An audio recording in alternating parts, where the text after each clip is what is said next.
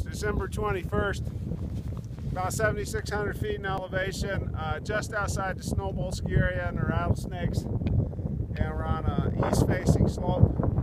And we had remote triggers of wind slabs when we came out here today. And I'm gonna go ahead and do an ECT.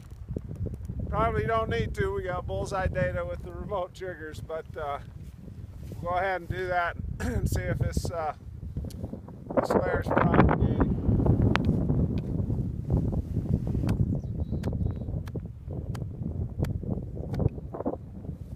That was a 6, and you can see it didn't propagate all the way across, but it came out. And this is the slab we're seeing. It's almost a foot in depth, so significant slab. Got some avalanche conditions out there to be aware of right now.